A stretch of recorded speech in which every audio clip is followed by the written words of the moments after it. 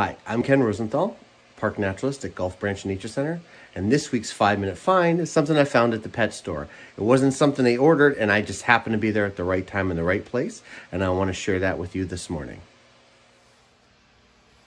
While I was in the pet store getting some crickets for our critters, I watched them unloading their order of fish that they had just received, and there was something interesting in one of the bags with the fish that I happened to notice, and I want to share that with you today because I got to bring it home.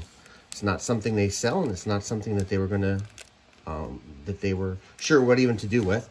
So it's this little guy right here. This is a water scorpion. Let's get that little one out of here and we can take a closer look.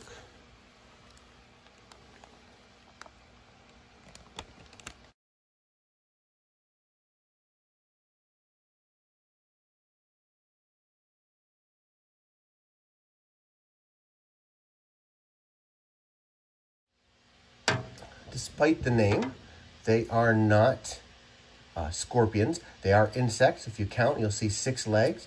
This at the end here is a siphon or breathing apparatus. It's a breathing tube, and that's usually going to come to the surface. When they're calm and resting, they can put that at the surface to breathe. And I always like to think of these guys as kind of like a praying mantis of fresh water. They have these 2 raptorial forelimbs right here at the front, which they use to catch their prey. Look at those hooks there.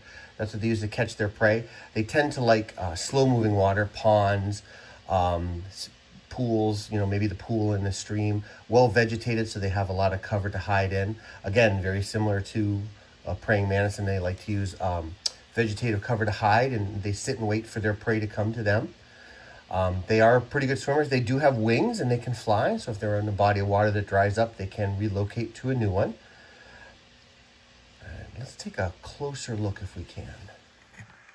Focusing a little closer there, you can see those are some serious front claws, definitely used to hold on to their prey once they get them.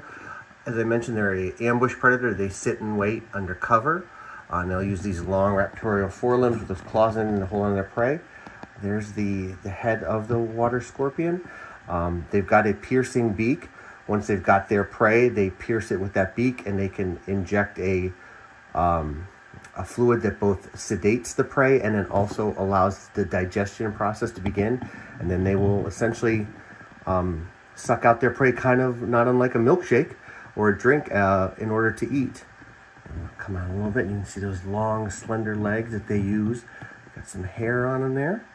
And they use those legs to both swim and also grasp onto objects like underwater vegetation while they're hanging out and waiting for their prey to come to them.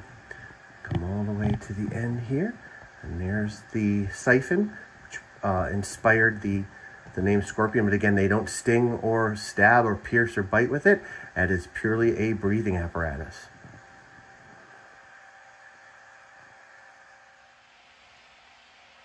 So I added in some vegetation. It's fake plastic vegetation for an aquarium, but it'll do. You can see the water scorpion is taken right to it. It's already hiding in there. Don't quite have that siphon up to the surface yet, but I'm sure it'll get there at some point. So pretty exciting. I'm going to go ahead and feed it a couple of tadpoles, and hopefully it'll enjoy its meal.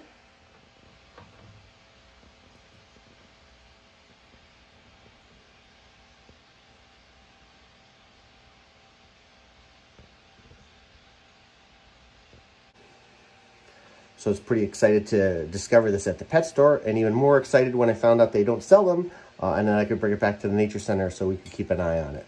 So I hope he or she does well. As I showed earlier, I've got a couple tadpoles in there, and hopefully that'll be an acceptable food. Otherwise, we'll figure something else out.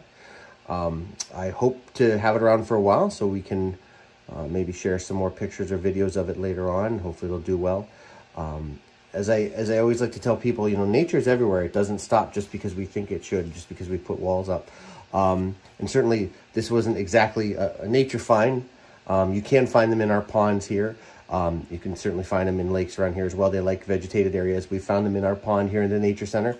And they're an organism you can find on just about every continent. I don't know that there's one on Antarctica, but Australia, Asia, Europe, Africa, South and North America, you find them on all those continents, different species. There's about 100 in the genus Renatra, which is what I'm pretty sure this critter is here. So thanks again. Hopefully you enjoyed this. This is one of my favorite insects. And I appreciate you joining us for our 5-minute finds and hope to see you at future ones. Have a great day.